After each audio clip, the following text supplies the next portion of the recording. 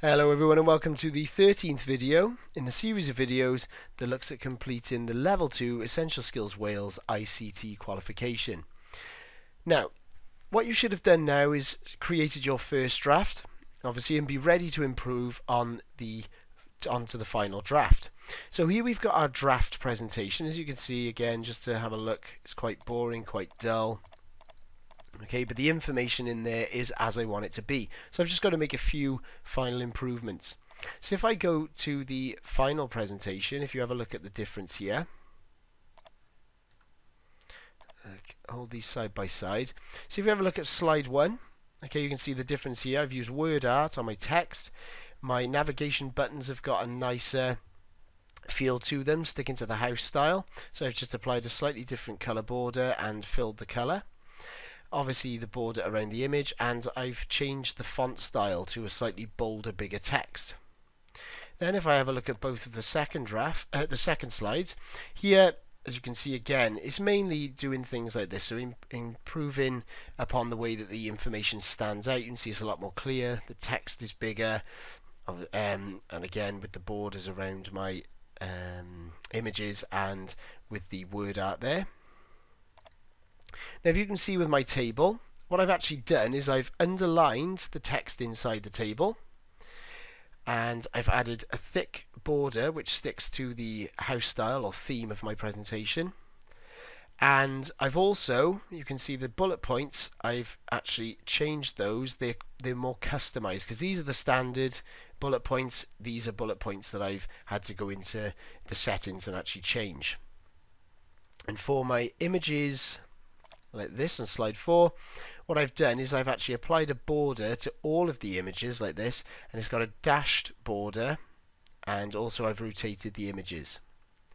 So if I look on slide 5, remember your presentation only really needs to contain 5 slides.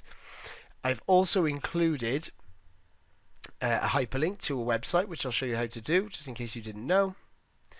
And slide 6, okay, same thing again, it's just the borders around the image stick to the theme with the light blue, and they're dashed again, and I'll show you how to do that. And the main difference between my final slide, where I've actually put the information taken from my spreadsheet, is that I need to say the total cost, because I've got to say to the person that I'm pitching the idea to, look, we can do this for £449. So I need to make that clear, so I've put a thick red border around that information too. So the first skill I'm going to show you in this particular video, if I go into my final draft, or sorry, I'll go into my first draft and I'll start making the changes. To change the border on an image, if I double click on the image and I'm going to apply a border, and remember I could apply any color border I want, that's entirely up to you. Okay, the color choice is up to you, and I'm going to add a blue one myself. Then I'm going to go into picture border and choose weight. So the weight of the line I'm going to have is as big as I can get on this particular setting, which is 6. Then what I'm going to do is I'm going to change my font style. So I'm going to change this from Calibri, the standard size 18, and I'm going to change that to my favorite font, which is Berlin Sans FB Demi. But remember, it's important when you choose a font style that you actually make sure it's readable. So if I was to change this to one that I know is not very good, I'm going to go to Blackadder. There we are. That would be more difficult to read than the one that I previously had. It is readable, okay, but it's not as easy as reading this one here, because it's clear, bold, and obvious to see. So there we are, and there's my text and my image, and it already looks a bit better. What I'm going to do now is I'm going to replace this here. Okay, my title at the top, I'm going to use word art for that, so I'm going to choose a word art option. It doesn't really matter which one you choose as such, because you can change the colors afterwards. So I'm going to choose this one here, and I'm just going to drag it up to, I've taken the image there, I'm just going to drag this text up to the top left corner where it was originally, and I'm going to call this kitchen upgrade. And again, what I can do with that now is I can actually change that to be, I can change that, so if I double click there, double click on the text or click on format, I can actually then change the outline. So the text outline I want to have is black, and I want the outline then to change the weight, not too thick because I want to be able to read it clearly. Yeah, I'm going to stick it as 3. So now it's clear and bold and obvious for the reader to see. Okay, so there's my word art here. Now something you can do with word art, just to show you, obviously I can change that to have a fill color if I wanted. I could do that to keep in with the theme, or I could actually add a picture, but this totally depends on what you want to do. So say I chose a smiley face. If I increase the size of this, I'm just going to delete this image for a moment so you can see. If I increase the size of this, I'll go to the Home tab, increase the size.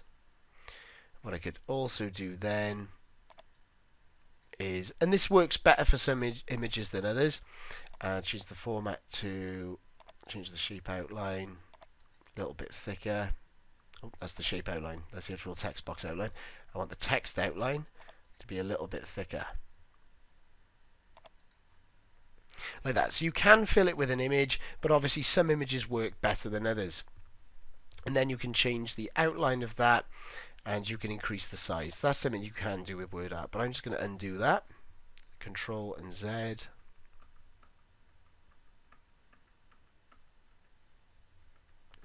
And there we are, and back to how I want it. So that's how we add borders to our images, and remember you could go through and do that for every single one. It doesn't take long. The settings tend to stay after you've used them once, so I can choose the blue color, and I just change the weight to 6. So again, that's the same. And if I want to change the size or the type of the font from Calibri, I can go into my recently used fonts and choose Berlin Sans. I can then increase the size of the font like that. Okay, and actually a good example of this, I can see this is left aligned at the moment. If I choose center aligned up here in these options, center align, it looks a little bit better, as it looks a little bit more central. And again, what I could do then is on each slide, I could delete the current text that I've got and just go back to the first slide where I applied word art, copy it and paste it.